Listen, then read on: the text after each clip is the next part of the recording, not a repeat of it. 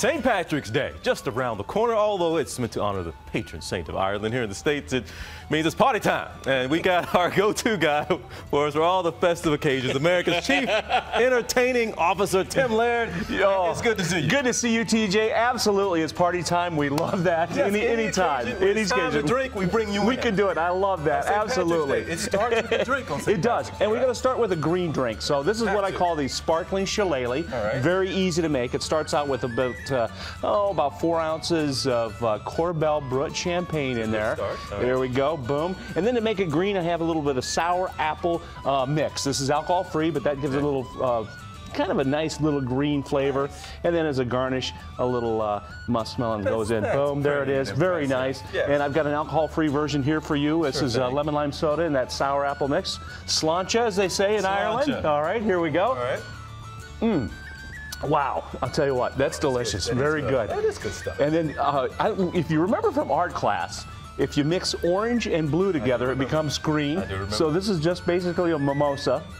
Put a little blue curacao in there, and it turns green. So there it is, another way to go green on your drink. So impress some of your friends who don't remember class. Exactly. So watch this magic trick. Anyway, also it's March Madness too. I mean, everybody's getting into the basketball game, so it's not just about St. Patrick's Day. So I thought I'd make a barn burner, and this is a great cocktail.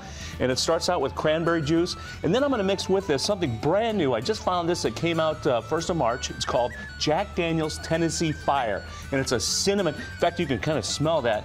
TJ, it has that nice little cinnamon flavor to it. So just cranberry juice. I put in the Jack Daniel's Tennessee Fire, and then I've got kind of representing a basketball. My little cantaloupe goes in as a garnish. There we go. That's just cranberry juice in this. Cranberry juice in that. That's all there is to it. Barn burner. Sounds serious. It is. It is. Look at that. It's the barn burner. Great for those games that you have.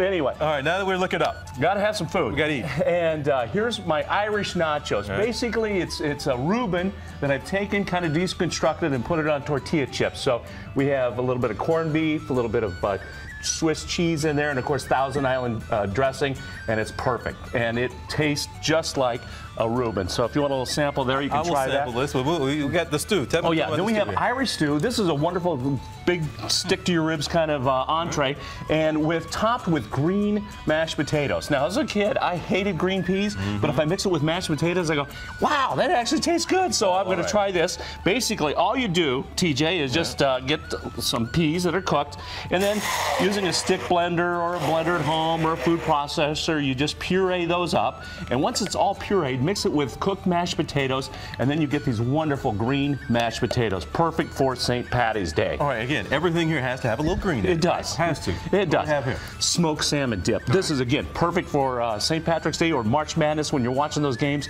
Really just smoked salmon, a little bit of cream cheese, some capers, some other dishes in there. Great on crackers or whatever you want to put on that, but a great little dip to go with your celebrations. And all the recipes, of course, are on your website. All right, and again, we got a couple of desserts here. The key is everything has to have just a little touch of green. A little touch of green. Absolutely. So that's what makes it fun. Sláinte, as they say. Sláinte. Good to see. We'll see you for the next drinking holiday. Absolutely. Yeah, it should be soon. Chief entertaining officer for America right here. Tim Laird, he knows what he's talking about. All these, of course, will be on our website. We'll be putting them up on our Facebook page, WNNFans.com. So again, happy St. Patty's Day to you all. We will see you real soon.